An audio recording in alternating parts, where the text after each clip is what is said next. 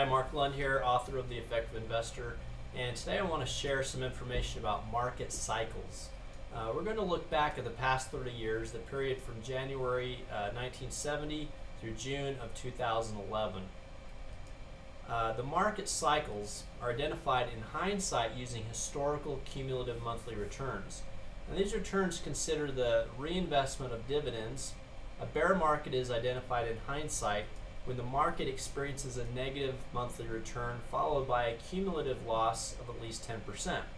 The bear market ends at its low point, which is identified as the month of the greatest negative cumulative returns before the reversal.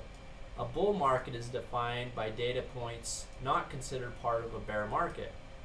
So as you look at this graph, the rising trend lines in blue designate the bull markets occurring since 1970, and the falling trend lines in red document the bear markets.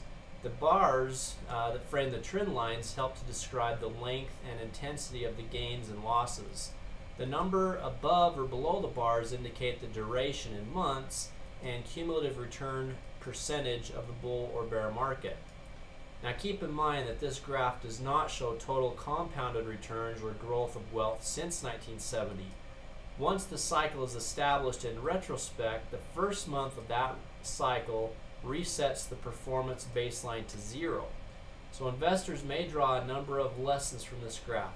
First, since 1970, bull markets have lasted longer than bear markets and delivered gains that are disproportionately greater than the bear market losses.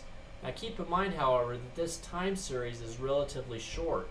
Second, fluctuating performance within each trend illustrates that volatility and uncertainty occur even within established market cycles.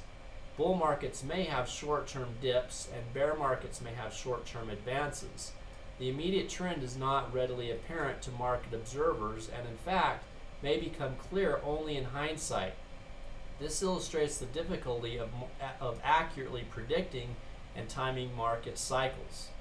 Finally, the graph suggests the importance of maintaining a disciplined investment approach that views market events and trends from a long-term perspective.